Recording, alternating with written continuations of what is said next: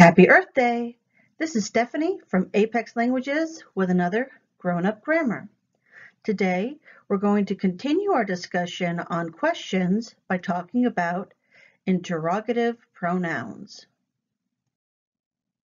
Last time, I introduced the question words. That's who, what, when, where, why, and how. I talked about how some of them are pronouns and others are adverbs. The adverbs, when, where, why, how, we talked in detail. I showed you how to move them to the front of your sentence. Even, you put the verb in front of the noun and you put the question word in front of that verb. And you've got yourself a question, inversion. Well, today, we're going to focus on the pronouns instead.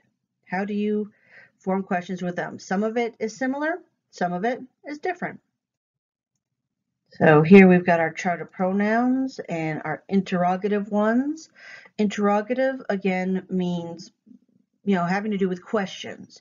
To interrogate means to ask questions, usually in a bad way, when you're interrogating a prisoner or someone that you think committed a crime. But interrogative, just having to do with questions. You can see here, we've got what, we've got who, we've got a couple of extras too. So let's go into more detail. The first thing you're probably wondering is, what's with all the who's? We've got who, whoever, whom, whomever, whose, and whose ever. What do they all mean? I'll try to address ever next week, so don't worry about it too much right now. It's a useful suffix that can also attach itself to what and which. But the other variations are just different forms of the same pronoun that change depending on how they're used in the sentence. Who is used for the subject, whom the object, and whose is possessive. Something is owned by something else. By object, I mean direct object, indirect object, or object of preposition, any of those. This is the same exact thing that happens with the personal pronouns. So, I, me, my, he, him, his. I and he are both subjects, so I like ice cream, but the object, ice cream, does not like me. Get away from my ice cream. You do the same thing with who. Old English used to do this with all of its nouns.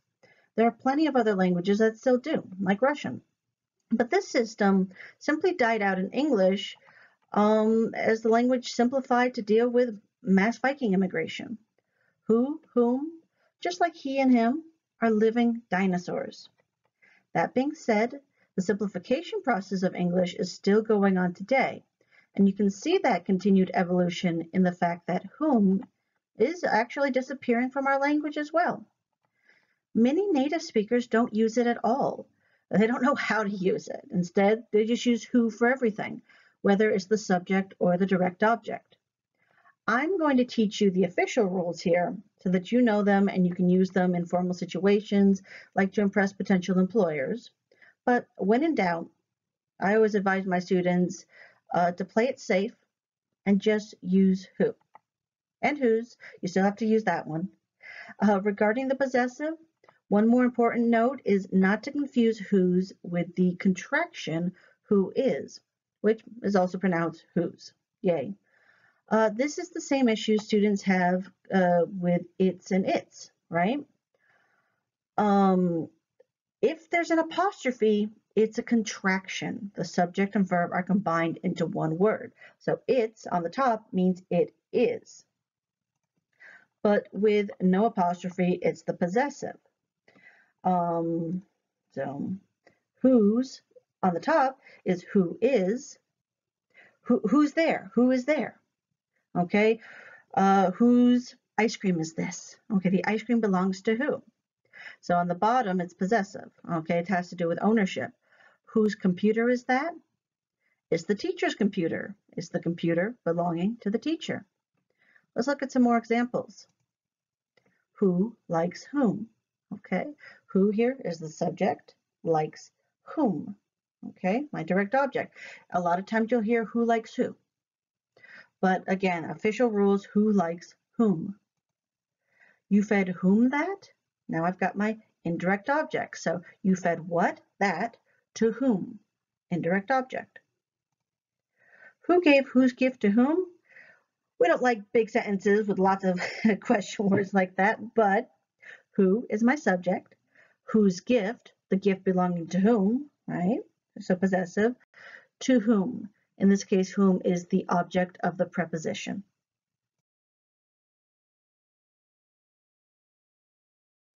So now that we've got who out of the way, let's talk about what and which. What do they mean? Well, it's easier to talk about what is not, okay? Who describes things that are human, okay? Who did this? Well, it could be me, it could be you, it could be him, it could be her, but it's a person. Very, once in a while, maybe a pet, but usually we're talking about human beings as opposed to things. Which is used to describe, things in general, but when you only have a limited number of items to choose from. So maybe there's 2 options, or maybe there's 10 options, okay? What is for things that are not human, and you could pick anything. You're not limited at all. What is just general? What is the leftover option, right? Once you check off those boxes, well, it's not a human and there's no specific limit set. I'm not focusing on, I only have to pick one out of these options. Then you use what? When in doubt, use what? So you can see here, what do you like? Which do you like? Whom do you like? If you were to say, whom do you like? Okay, what person do you like? Okay. Which do you like? I'm giving you an option between vanilla ice cream, chocolate ice cream, or strawberry ice cream. Which do you like? You only have 3 options. But if I say, what do you like? That's when I'm looking at a menu and I've got 50 different things. I could pick anything, right? Which has to do with a limited selection. I'm saying you just have to pick which of the desserts. You don't get to look at the entire menu. Focus on just the desserts. Okay, which one will you pick? As opposed to, what would you like? Tell me anything. What would you like? Okay, very general. Now finally, we can see how these interrogative pronouns are used to create questions. Here's a basic statement, regular statement in English. I gave him that. I gave that to him.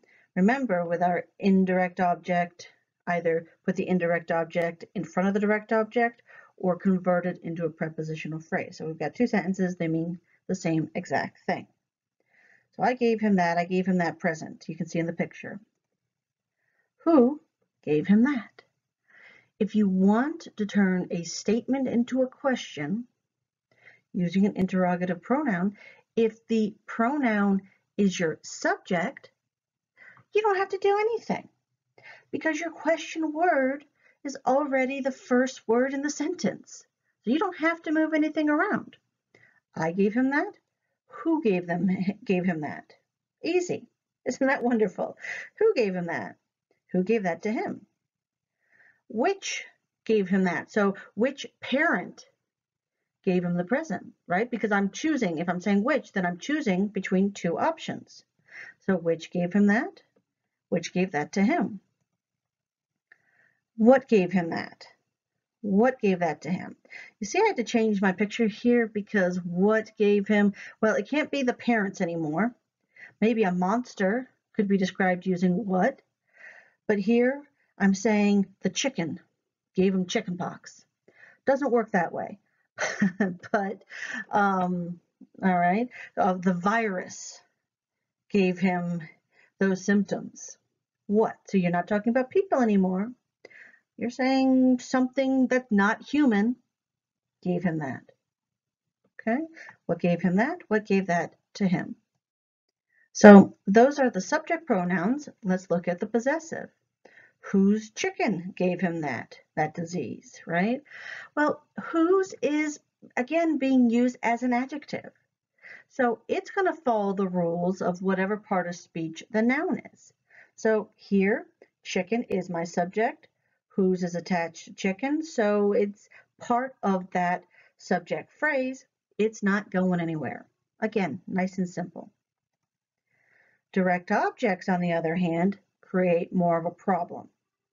Or other objects. Okay, the objects are difficult. So I gave him what? If I use inflection, I can make this a question. But I gave him what? You have a question, but it's a question that emphasizes surprise or doubt or even fear, right?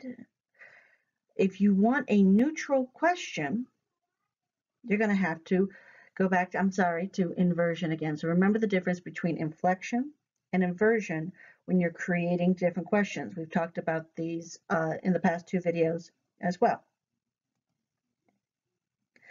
I gave whom that. So this would be the indirect object. Okay, I gave who that, I gave whom that.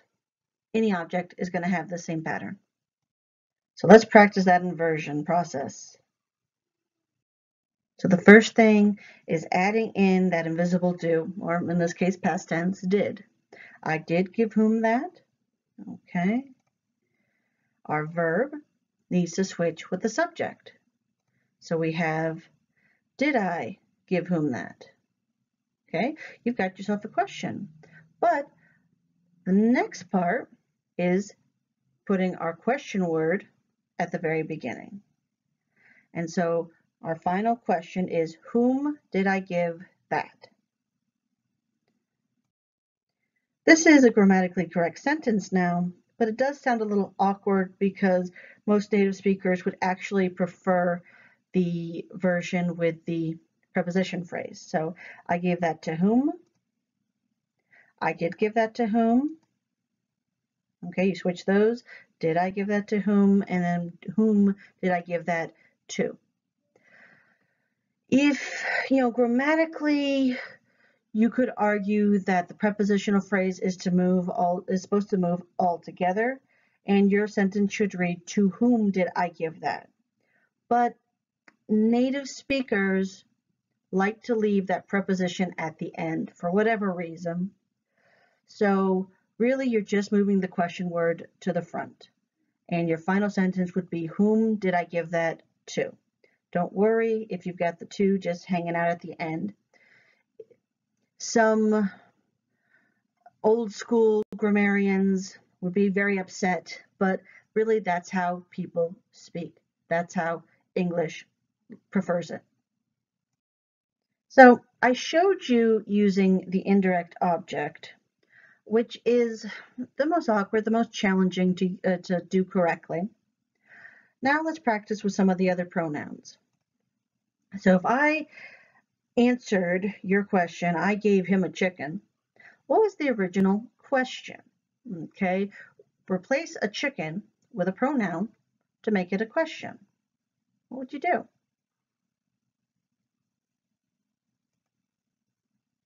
What did you give him?